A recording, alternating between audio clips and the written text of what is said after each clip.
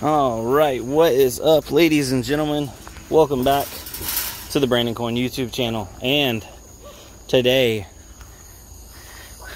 we gotta start mining. Ladies and gentlemen. So I don't know if you saw this, but got some gravel done.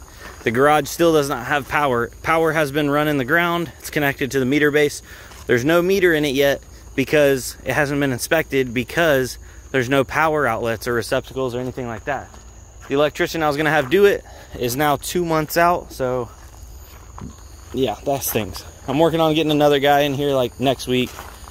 So yeah, it is what it is. But in the meantime, I'm gonna run me an extension cord out there and an Ethernet cable, and we're gonna see if we can't do a little bit of mining, because it's killing me not doing anything. So this will be a little bit of a test. Make sure we're safe on power and that kind of thing. What's up, little Simba? Hey, buddy. YouTube, say hi to YouTube. Yeah, say hi. Anyway, I have some cheap old Ethernet cord. It's like a spool of it right there. I'm not sure if it's enough, but I'm gonna drag it out and see how far we get. What do you think, Simba? All right, will it be enough? I think this is a 300-foot spool, which is probably horrible for like speed and that kind of thing. Oh, it feels like we're catching back there. Keep on pulling it. If I have enough, I'd like to go over to the edge of the parking lot, but for right now, I'll run it right through the middle.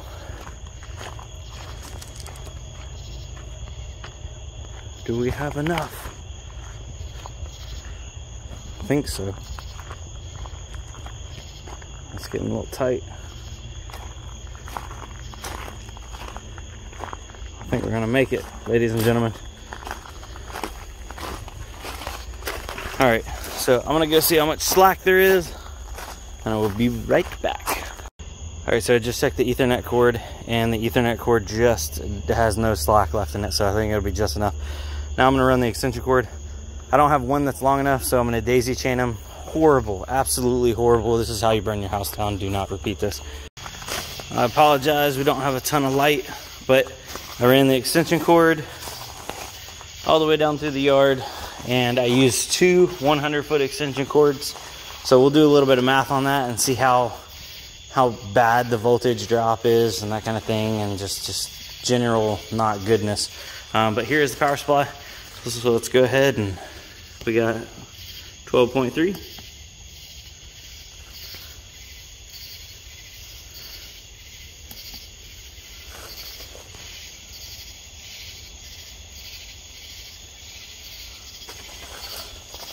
Oh, are we on? What's going on here? Oh, okay.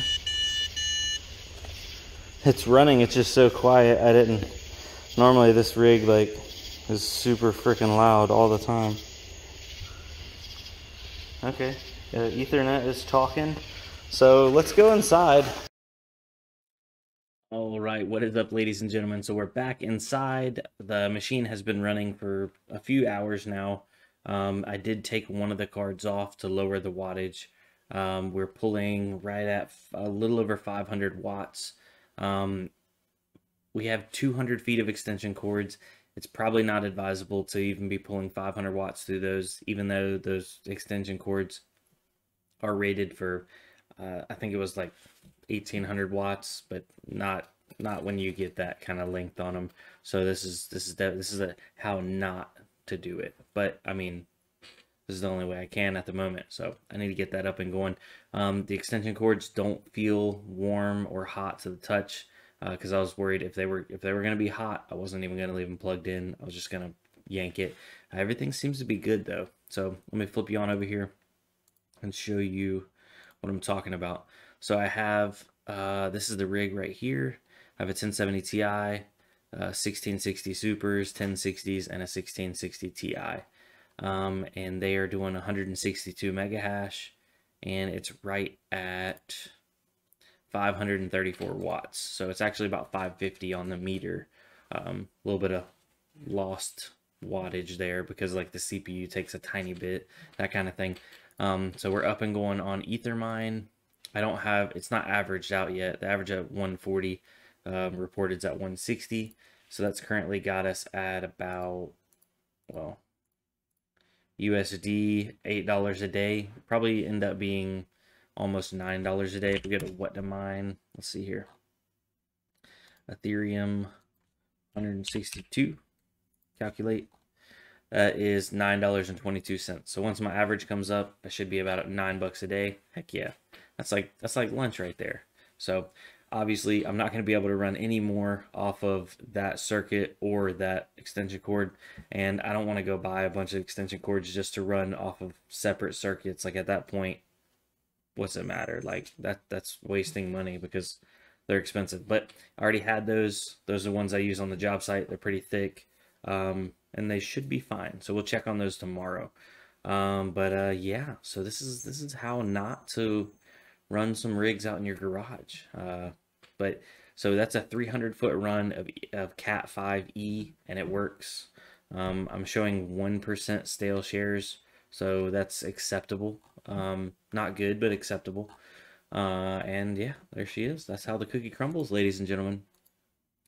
I hope you guys enjoyed that. Hopefully I will have more content coming soon with actual stuff inside the the old building. But until then, it is what it is. So thanks for watching, guys. We'll see you on the next one. Peace, adios, all that kind of thing. Yeah. Man, I can't wait. I'm gonna have that 240 volt. Plug that thing in, get all them watts and power it up and stuff. You know what I'm saying? All right. Later, guys. Have a good night. For real.